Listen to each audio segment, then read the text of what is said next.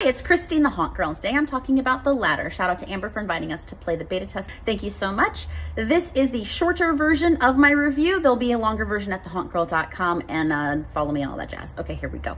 This is a 90-minute experience where you choose between one of 5 avatars in the first room and you follow that character throughout the story. If you want to just follow the story path, there are puzzles for that. And if you want to follow the path where you just climb the ladder, the corporate ladder, you can also just earn money doing puzzles repeatedly in each of the decades from 1950 up to like 2000. They recommend 2 to 12 players. It's a minimum of 4 players to book. I think 4 is absolutely the minimum of people you should bring, even for enthusiasts. 12 probably still has plenty to do.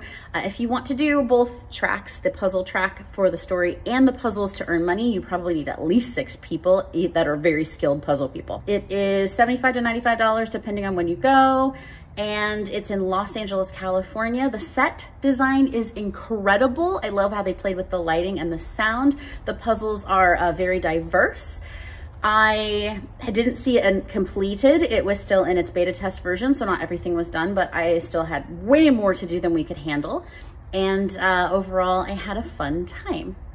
I'm excited to see what other paths there are and other avatars to play. I definitely was irritated with the villain the entire time. He was very condescending, specifically to the female character we were playing, which felt a little too real to me, but definitely made its point. Overall, I highly recommend going with a large group to check this out. It is something new and unique and fun, and I can't wait to hear what you thought about it too. Thanks for watching.